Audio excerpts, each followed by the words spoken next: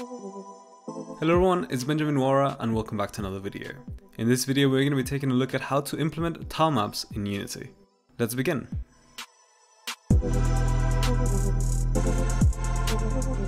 Tile maps are a very popular technique in 2D game development. It consists on building the game world out of small, regular shaped images called tiles, out of tile sets. Now we're going to jump into Unity and create a level using this technique. Let's get into it. The first thing that we want to do is to import our tile set and select some settings.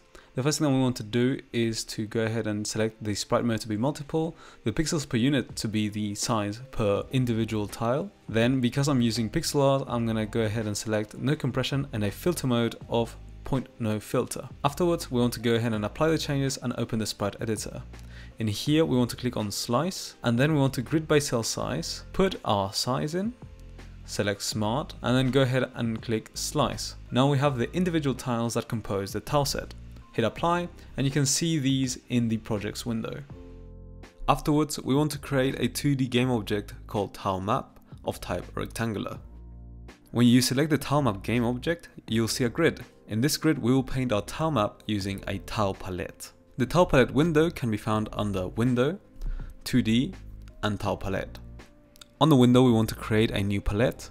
You can name it whatever you want and make sure that it's type rectangular. Afterwards, just hit create. Now to save it, I personally just create a new tile map folder and save it just inside. Next up, we want to go ahead and drag our tile set into the tile palette window, and this will just assign the tile set to the tile palette. Also, I'm going to save this inside the tile map folder in another folder to avoid clutter. To start painting our levels in, we can use the tools available inside of the tile palette, such as the brush, which paints one tile specifically, the rectangular tool, which paints filled rectangles, the paint bucket tool, which fills up gaps, and the eraser, which erases tiles. As to begin painting, you can just select any tile inside of the tile palette and then apply the tile in the scene. Now I'm just going to paint a very simple level. In some cases, tile sets may face some problems, such as having the background leak through the scene. For example, my Minecraft right here has a blue background that comes from the camera.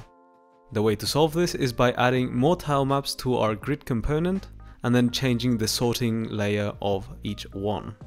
After we have created the second tile map, we want to go down to the tile map renderer and change the ordering layer to be higher than the first tile map we created. This way, every single tile drawn will be on top of the previous one, so we won't have the background of the camera showing up on our tiles. As you can see, clearing up the tiles in the first tile map layer, we can go ahead and put them back into the second tile map layer and see that the background does not appear.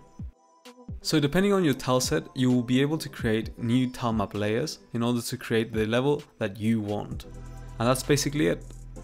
Anyways guys, I hope you liked the video. Leave a like if you did and consider subscribing if you're new to the channel. Also, make sure to leave a comment down below of what would you like me to do next. I'll read it and I'll consider it. Anyways guys, goodbye.